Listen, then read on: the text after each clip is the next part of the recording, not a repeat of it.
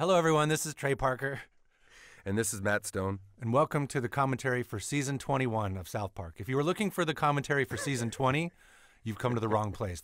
We are in the future right now, and we are doing Season 21.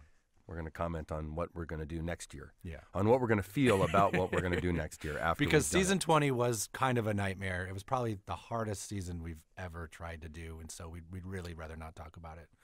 But, So we're going to talk about the future we're season. going to talk about what we're going to do next time. But no, really. Season 21 was great. It was easy. I felt really confident Season 21 the whole was time. I slept a amazing. lot. We had a great time.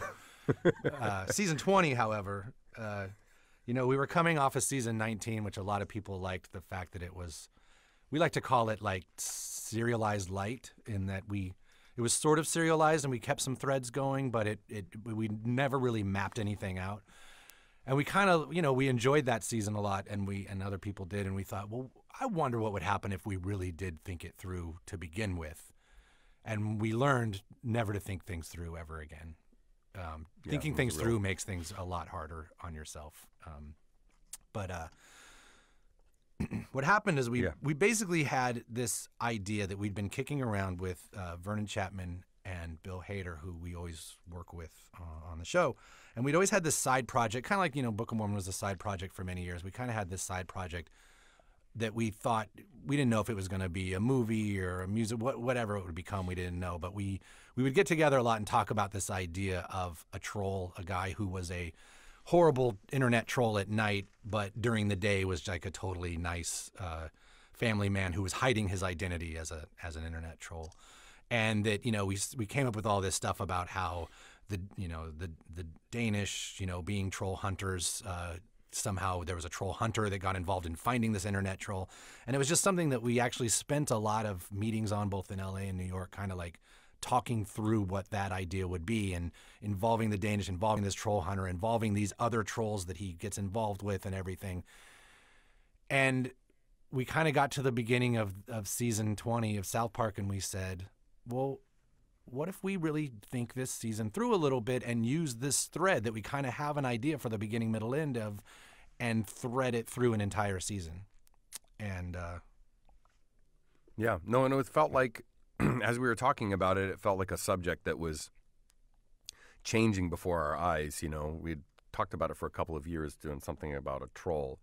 And the main kind of part of the script, the main sort of axis of the script is sort of like anonymity versus privacy, and that debate that basically gives in the show Gerald he's so concerned of retaining his privacy and anonymity, but that also gives him his power, which is to be just a dick all the time to people, right? Yeah. And so that was the main kind of axis of the script, and we felt like the world was being a troll was starting to change before our eyes, so we decided to go for it and put it in the season. And it was funny because through the season, the very definition and the very kind of confines of what a troll is sort of changed in popular culture, and it felt like that this was the year, and this is not a super original thought, but that this is the year that the trolls got out of the comment section and into the real world, and it did feel that way. And so there was part of this script that all of a sudden we had to kind of this idea that we had to kind of follow through. And it's funny because that it really is a subject that's like, so we thought it would be I don't know, you know what I mean? We didn't think it would change so fast underneath us. Well, because part of the thing was that part of this original thing we had with this troll idea was that there was this guy who was pretty stoked on himself for being a provocateur. And really thought himself as kind of an artist, and said, what I do at night is I go out and I provoke people, and I say harsh things, and I get people to think by being really provocative, and we started, obviously at the same time there was someone who was running for office by being a provocateur, and we were kind of stuck with the Mr. Garrison thing, because the season before in 19 we had done this whole thing making Garrison Trump, thinking, oh, that's our Trump show and we won't ever have to do it again. And we started this season going, oh, fuck, Garrison can't just come back and be teacher, because now he really is running, he really is in the final thing. And so, but then we really started realizing that the parallel between this troll story we had of this guy who's gaining all this momentum in this fan base by being a provocateur, while this other guy was doing it, and it just seemed like it could be a really interesting, tale of two people.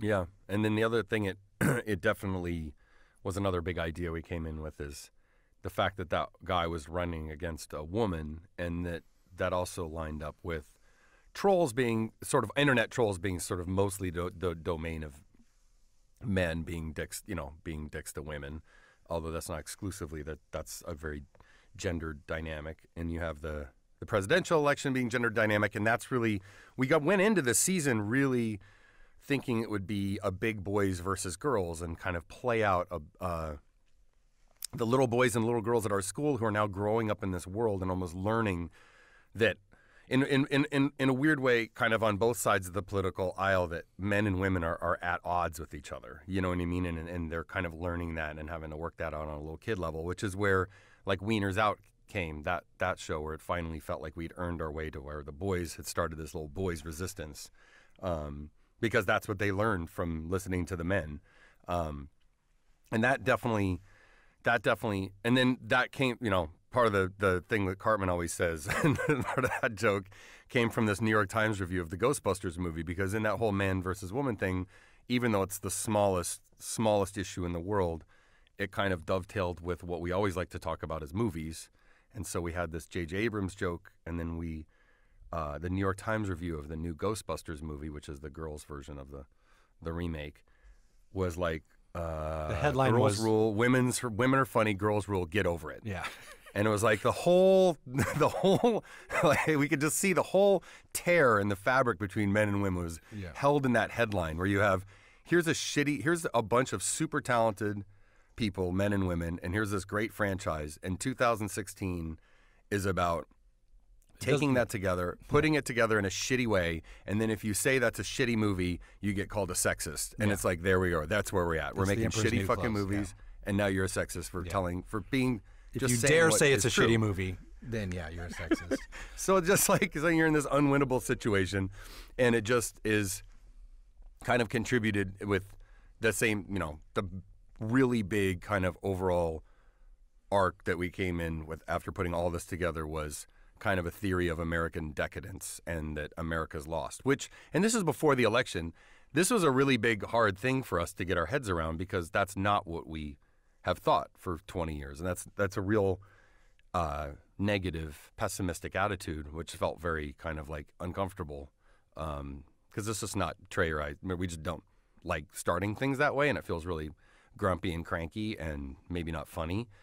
But it was true, you know what I mean? And it felt that way. So I said, well, we just said, let's, follow that. We can still have fun and stuff. But that idea that America's lost its way, and the way you can, in a deep way, America's lost its way. And you can really see how America's lost its way in its response to the new Star Wars movies and in its response to the new Ghostbusters movie. Yeah. Which is really stupid, but it made sense to us that somehow J.J. Abrams in this sort of laziness is also responsible for Trump, same laziness of thought. which is like so fun. It's such a small little mountain to try to climb up and plant a flag on. That's what we loved about it. It's just like, that's our point, damn it. Yeah. But it really was. We were supposed to, there was supposed to be really more about the boys and the girls and their inner school struggle. We were mapping all that out. And then the Trump thing just kept going. And it was sort of like this microcosm of how a lot of people felt, where it's like, okay, can this just go away now so we can get back to our fucking story? But Trump just kept taking over everything, and we had to sort of like move with it. We were hoping that by November it was going to be all about Garrison coming back to try to be a teacher again, and right, and having to make amends for being such a dick. Yeah, and coming back to this school that was divided by boys and girls, and he realized he was part of it. And that was really we're like, oh, that's so cool. And then Trump fucked it all up. So he fucked it all up by winning. Yeah, and that was tough.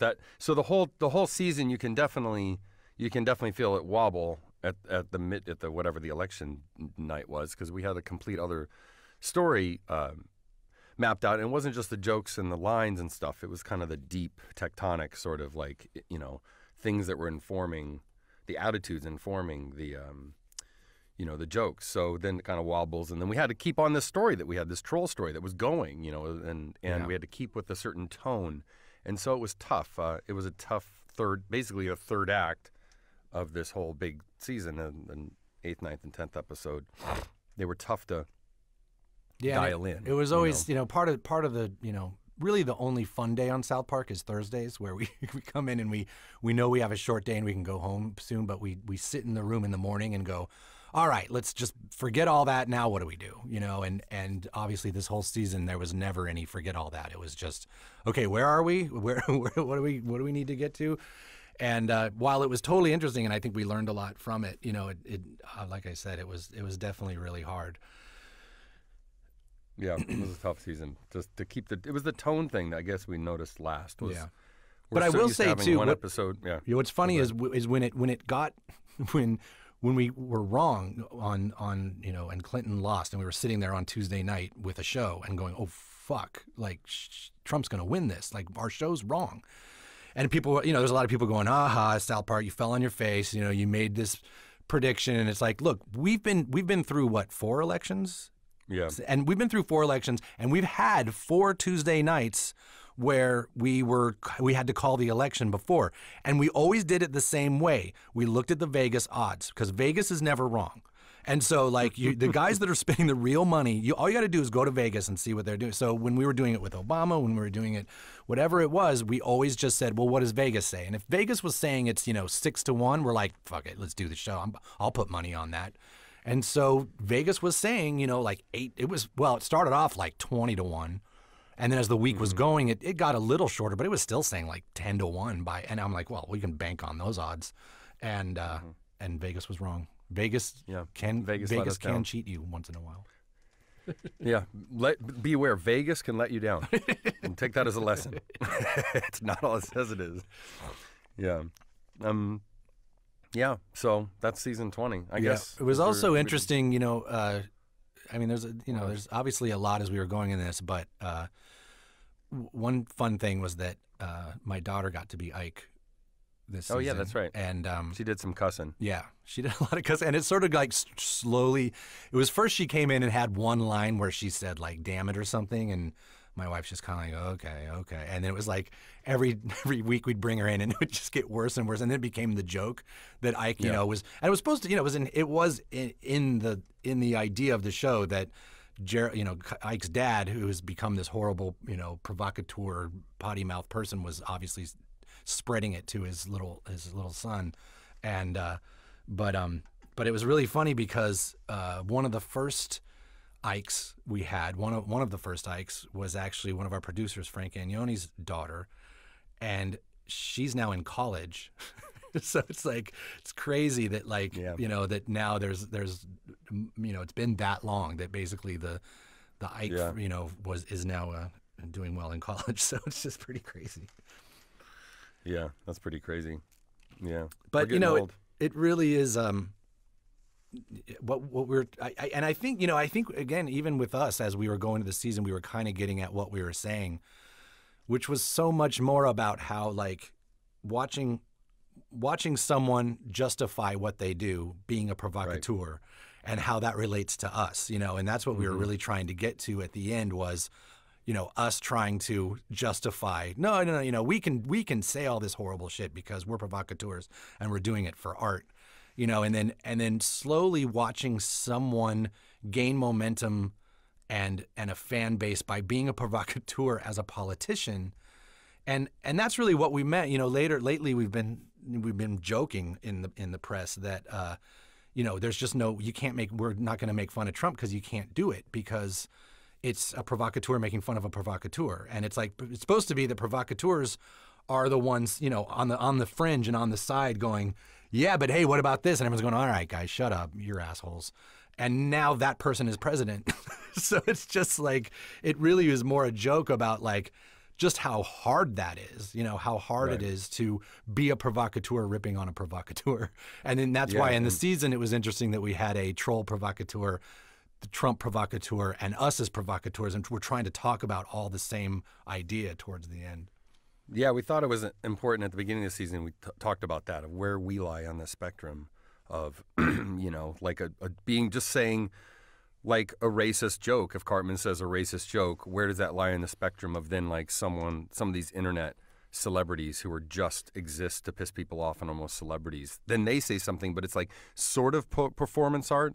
It's like, where does South Park's on that spectrum? And then there's Dice Clay, who's like somewhat of a construction, but then, you know what I mean? He kind of became who he became. And then you have somebody like Milo, who's like further out, and Andy Kaufman, and then all of a sudden you have somebody who's actually in a suit and tie, actually on the ballot. And there's a continuum now between those forces. So it was kind of important to us at the end of the season to just say, no, we're professionals. Leave that shit to us. You know what I mean? It's like, Yeah. God damn it, we're funny, and this is not funny. You know, Yeah. but it's sort of we kind of throw up our hands and go, we don't know. It's just there is a difference. So we're kind of begging mercy of everyone to go, there's a difference between doing something within a frame and a context of something that's art, you know. Well, and it's also like people at some reporters would ask that question of like, you know, you guys provoke and you say, you know, you say provocative things to get a big reaction, and what's the difference between you and Trump? And now we're like, he's the president. Like that's it. He's looking for you don't actual need to go, power yeah, over he's people, actually trying to change policy. And so it's just pretty funny. And, you know, and that's when it sort of got around that it's like, oh, that got twisted into, oh, they're not going to make fun of Trump. Like, they're going to back off of him. That's fucked up. And it's like, we actually said almost everything we wanted to say about Trump in season 19 in the episode. That was that like, season turned out to be pretty prescient. Yeah, and it's like, I don't know how much further we could go than Trump fucking himself to death and like, you know, raping himself. And it's like, you know, then we thought it was an interesting new way to look at it and talking about that part of it, the provocative part about it of Trump versus a troll versus us, you know, and that's really what the season was about. And it's like, you know, but like I said, there's not a whole lot more to make fun of. I mean, there'll be daily things, obviously, on late night talk shows, but we'll figure out something. I think, you know, we were really glad, just to be honest. Like, we knew that after the election, we were already so tired, and we had to figure out the end of the season, the last 3 episodes, as we said at the very beginning of the recording, that it was like definitely the hardest season physically and just mentally to figure out how to make this stuff funny, and some of the choices we made we had to stick with, and, you know, all that was, I don't know, that was really tough. But we were really glad that we could see, even at that time, I was like, oh my gosh, I'm glad we're off the air for a little bit, because, you know, for a few months, and then we'll come back in August and we'll be able to say something.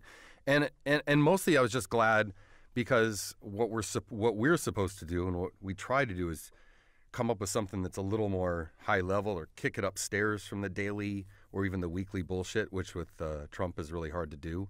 And I could tell that we needed time to be able to think, and, you know, like, we don't have anything smart to say. You know what I mean? We were kind of like, okay, we got to go take a break and be able to look at this before we can say something smart. And I admire, and I'm not at all envious of, like, comedy people who have to be on the air right now. You know what I mean? Processing this in real time, because it's a pretty frothy time, you know. I mean, it would be fun on the way, but for our job, I thought it was like, oh my gosh, we need a break. No, we needed a break. And it was, you know, it just landed we thought it was landing in a perfect time, and it actually landed in a time where everyone's brain was getting fried, and it was like hard to do weekly live art at the time. But you know, and then now we're just looking forward to season 21, as we meant to do from the beginning. You know, it's already hard to be like, dude, where's the world going to be? Like, what's going to be going on? And I don't know. I think I can agree with a lot of fans where I'm just excited to get back to a lot of Osimo and Christmas critters. That's what I'm looking forward to. That's what we'll talk about in season. Hopefully that's what season 21 is about. Yep. And we can check that against the record. Yeah, it'll be season 21, episode 1, Osimo versus the Christmas critters. Pooping on each other's dick. Pooping on each other's dicks. Yeah. Hey, poop on your dick. So anyway, thank you for listening to our commentary. All right. And thanks very much. Thank you. Bye. All right. Bye.